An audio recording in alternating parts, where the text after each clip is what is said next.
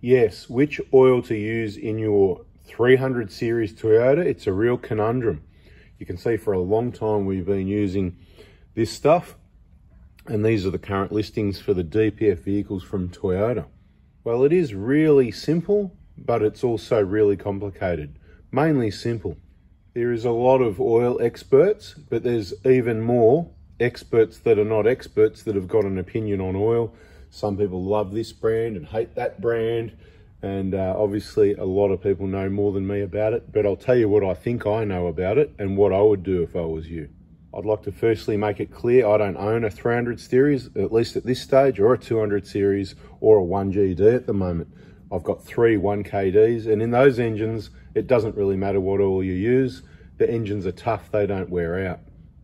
However, in those engines, same as in the 1GD, all the whole Toyota range, the 300 series, 200 series, you'll have a handbook, you know, owner's manual, where you can have a look, and it recommends what oil type you should use. It has some written words. We've been through this before, where it says, you know, Toyota recommends blah, blah, blah, blah, blah. And of course, it's got a temperature range for the expected temperatures over the, you know, until the next oil change. This is what you really need to take notice of. There's a reason they've got that there. If this was the only oil grade you could use, they wouldn't have a graph in the back of the vehicle talking about expected ambient temperatures before the next oil change, would they? Same as it's always been with older engines and newer engines, depending what climates it's used in. Newer engines, obviously tighter tolerances and things are a little bit different, but for that reason you can get away with some thinner oils without burning it, and thinner oil will give you better fuel economy and be better for emissions, so it ticks the box there. Now, how many problems are there really with 300 series engines? Well, remember, Toyota are very good at keeping secrets and keeping under wraps. So you go to the dealer, oh no, you know, we haven't had one of those, never heard of that before, you know. Let's get rid of that engine, scrap metal, get it scrapped before someone sees it. Anyway, I've got no idea how many there is or isn't, but if there's a few around to be seen, bit like cracked pistons, bit like timing chains and guides, bit like cracked EGR coolers, bit like DPF problems, everybody knows about that class action. That one was a bit hard to hide, wasn't it? Leads me to my next important point, specifically formulated by Toyota for Toyota vehicles equipped with D4D and diesel particulate filter, DPF. And this is where your complicated, hard decision starts, because do you let Toyota service the vehicle, risk it for the biscuit, okay? And some people think, well, why is that a risk? Well, the kids are working on your vehicle. Mate, get on the video, subscribe, turn the bell on. Just have a look at some of the things we find and we see. And if you've been doing that over the years, you'll just absolutely get it, and you'll be one of these people that just does the work themselves. Follow the videos, don't miss it, get yourself in the VIP group. You don't even really need to if you don't want. You can do whatever you want, right? It doesn't bother me. Now, so for warranty, doing exactly what they say. If you want warranty, do what they say. And what we do for the customers that bring vehicles with DPFs, which we're not inviting people or trying to get business, it's not what I'm focused on. I'm trying to help you decide on oil. But if you insisted on bringing your 1GD, or say you brought your 300 series in for a service, you say, hey, Ant, I just really want you to do it. I don't want to, you know, that's your choice, right? Going to Toyota, the way they've got it all set up, going to them is your best chance of getting any warranty coverage. So if you buy the new vehicle, be prepared to take it to them. If it's got problems under warranty, they're going to work on it. The kids are going to work on it. They might forget to put something back together properly, and it's no longer that reliable Toyota. Maybe you should have got the Cherry. Anyway, because that's probably going to go back under warranty as well and be as reliable. Look, it's probably going to be better than that. Point is, if you take it to the dealer, do what they say, that's for warranty. Now, if you went outside that, you might still be fine under warranty, because clearly it says in the back of the book, temperature range, choose anticipated climate before the next oil change. Pretty simple stuff. Remember, I said simple, but complicated. But the other factor is, besides fuel economy and emissions, I personally believe these thinner oils are helping with avoiding DPF problems. Now, I could be wrong about that. That's my personal belief. I'm suspect on another reason why, because originally these earlier engines, you can see This is very old, this bottle. For years it was just an example I pulled out to say, look, that's how long, this is the only oil we've used in any of these vehicles for warranty purposes. Now, there's a whole big throw a spanner in the works. If I had to keep a 300 series engine or a 1GD engine, this is the important part. What would I do? For the people that haven't seen my videos or my videos before, to be clear, I've said, I love the 1KD. I've got 3 of them. They work really well. There's plenty of space in the vehicles. They're a cheap investment. I can take it off-road. I can hit the tracks. I can travel the outback, fill it with dust, and I care, but I just don't care. Love the vehicles. They're reliable, and any problem or possible thought of a problem, we've got a solution. Last of the best. So these newer vehicles, I will buy and sell them, okay?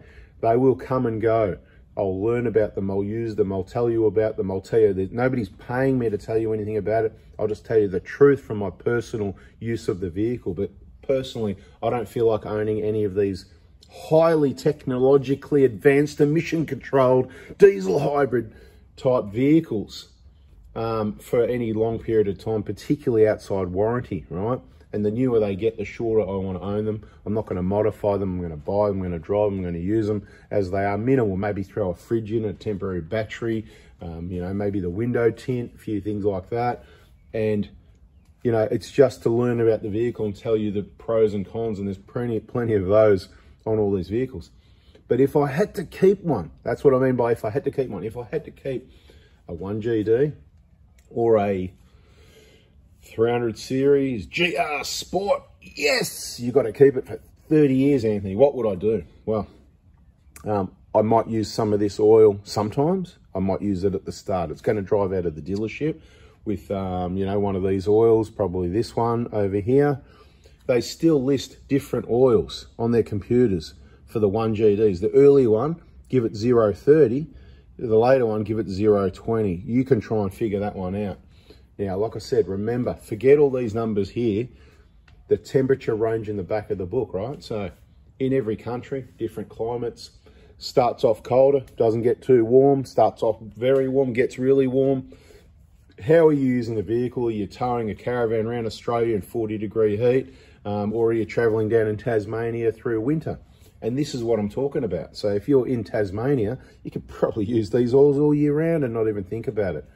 What do I mean by vehicle use? So, and then we've got intervals. How often do you change your oil? We'll try and cover that one. I'll try and get this one wrapped up soon. So if your mum or dad using the Prado or the 300 series to drop off the kids at school and pick up the kids at school and go to the shops and go out for your friends with coffee or go to work and this sort of short traveling, this is probably not a bad choice in oil. So maybe you've got to look at what trip you're going to do. But if you're about to hook up the 3.5 ton caravan on your less than 3 ton 300 series, I've got a bit of problem with that. It's in other videos. You might want to check those out. Subscribe, turn the bell on and start having a look through it. But if you're going to do that, this, in my opinion, isn't the oil for you, because see what it says, 0.20. So do a bit of basic research on oil by reading the back of your Toyota manual. And if it says anticipated temperature, you know, 40, 45 degrees, this oil really is far from the ideal oil. And you'll be able to common sense work that out. And that's where oils like, you know, to be honest, with the newer engines, look, they've been recommending 530, 1030s for like 2 decades now, 1030 and 530s for a lot of engine. And it's really just going down lower. It's about fuel economy, emissions. This is not what's going to help your engine last longevity. It's going to be better for it at startup, which is, you got to remember, that's when a massive percentage of engine wear happens at startup. But these engines are quality materials. They're not having that wear at startup that older engines had. It's going to be that long haul, smaller engines, making more power with small engine sumps, that sort of thing. So because the 300 series has only got about a 5-odd litre sump, it's too small for the engine in my opinion. The 1GD's got nearly 8 litres, probably over 8 litres with what's really in there. Same as the 1KD, 7 or 8 litres, whatever. They've both got decent sized sumps for the size of the engine and the work it's doing, in my opinion. Big is always good, you know, like tractors, what have they got? 10 litres, 15 litres, 20, you know, trucks, look at the amount of oil. I mean, it's all relative to the size of the engine. So what I would do, I'd probably be a 530 guy. You know, you can consider 540, but again, there's a lot of variables. I mean, if you can get a 0.30 or a 5, I'm not worried about the low numbers. My concern is, like I said, possible, not the fuel economy, I don't care about that, but that's why I believe they push these oils, is for the fuel economy and to help with diesel particulate filter, avoiding those problems, okay? So, but I could be wrong. Like I said, it could be wrong. What would I do? I'd be running the 530 as soon as I started going north. And if I knew I was going to be across the top of Australia, because I'm going to be using the vehicle in Australia, probably a 540 would be a good option. So, and there's some other people around, you know, saying that sort of thing at the moment. So I will certainly absolutely agree with that. What I won't agree with is oil change intervals. Now, how often should you change it?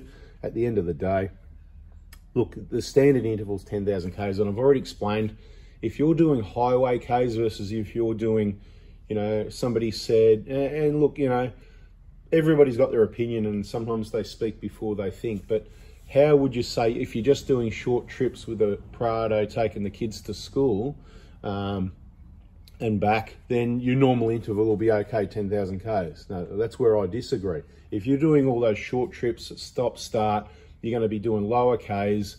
That's the one I'm going to be doing 5,000 K oil changes on. So I recommend 5,000. If I had a 300 series, 100% it'd be getting 5,000 K oil changes because the sump's too small.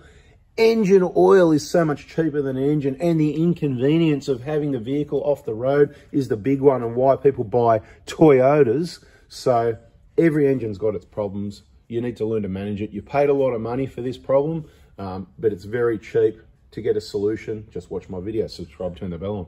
Anyway, so 5,000 K oil changes on all of them, unless, now the one that I wouldn't worry about the 5,000 K, when you're on a trip and you're doing 100 Ks an hour, racking up these kilometers instead of averaging 30 kilometers an hour, your oil's 3 times cleaner, because my concern is the soot loading from the EGR system, right? EGR system puts soot in your oil, remember? If you don't, we've got a whole playlist explaining that, right? EGR system.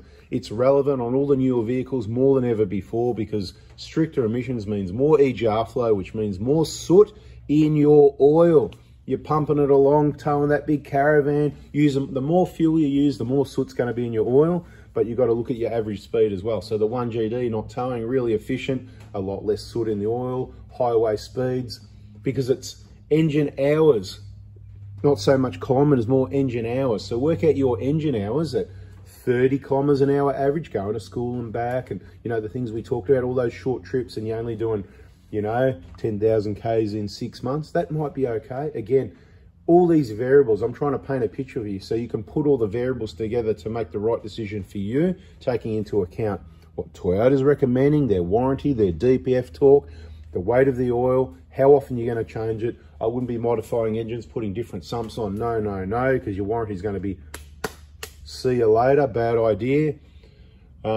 Personally, I think if you know, maybe it's not the greatest idea to pay $100,000 to $150,000 unless you're absolutely loaded. I hope you didn't get a loan for it, to buy a vehicle where you can get a suitable vehicle for $30,000 to $40,000. You get a really nice Prado, and you know I love them. So let's wrap it up with that one. Bada bing, bada boom. Catch you in the next video. We'll have a bit more talk on these 300 series, the 1GD engines, and all this sort of topics at the moment, because as I said, I'm in the market looking at a vehicle. I'm trying to work out if there's bloody anything out there that I can buy. Complete waste of money, but I'm okay. I've got the money. I won't be getting a loan. I've got money to spend. So at the end of the day, it's more about getting the vehicle, to learn about it, to see if I'm right or if I'm wrong and what should be done, and just see real world results. Of course, EGR is really bad. Now, one little finishing touch, I think there's a strap-on diesel coming on the 300 series. I think that's part of what the changes are. That will get rid of EGR. That means oil stay cleaner. It might help with the solution of the engine problem as well, because you don't have the soot in the oil, therefore the oil lasts longer. There's different aspects to how long the oil is going to last. I'm not the oil specialist, but bada bing, bada boom. Hopefully this information is helpful for you. Sorry about the waffle. Catch you in the next one.